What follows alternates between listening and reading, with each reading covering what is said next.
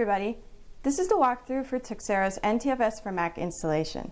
Microsoft NTFS for Mac by Tuxera lets you save, open, edit, delete, and move files stored on Windows NTFS formatted drives. With Apple Silicon Macs, there have been some changes to the security policies. This video will help you changing those settings on Apple Silicon Macs as well as approving the kernel extensions for this and other Macs. Let's get started. First, download the NTFS for Mac software from Tuxera. You can try NTFS for Mac free for 15 days. If you're on an Intel Mac, you can go ahead and skip to the time prompt shown in this video now. On Apple Silicon Macs, keep watching for the complete instructions. Because of new security policies for Apple Silicon Macs, system extensions need to be actively enabled by rebooting into recovery mode. To do that, shut down your Mac and wait for it to completely power off. Then hold down the power button until your screen says Loading Startup Options. Select Options Continue, then log in with your credentials. In the Startup Security Utility dialog, click Security Policy. Click the Reduce Security options and check Allow User Management of Kernel Extensions from Identified Developers, then OK.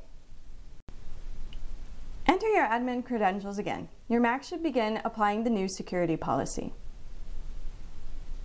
Now restart your Mac at the Apple menu. Next, go to your Downloads folder and open the Tuxera NTFS for Mac package. You'll find the installer and a user manual. Double-click on the installer to begin. You may see a dialog asking if you're sure you want to open the installer. Go ahead and click Open. Click Allow and run the needed scripts. A new dialog will inform you about the installation. Click Continue. Review the software license agreement. Once you're done reading, click Continue, then Agree. Next, click Install. Enter your Mac user password to allow the installation. Then click Install Software to start. If you're using the 15-day free trial, go ahead and click Continue.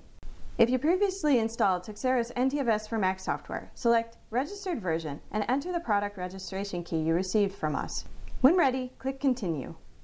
Enter your Mac user password again and click OK. Now you'll need to approve the kernel extension. Even though it's blocked by default, approving the extension won't harm your Mac, and it's necessary to install and run the application. So click Open Security Preferences. Click the lock to make security changes, then click Allow at the line with Tuxera Inc. After your Mac restarts, you're ready to go. Now you'll be able to use Windows NTFS formatted drives on your Mac. To learn more about using Tuxera NTFS for Mac, check out our other tutorials. And if you have any questions, be sure to drop us a line by email at macsupport@tuxera.com.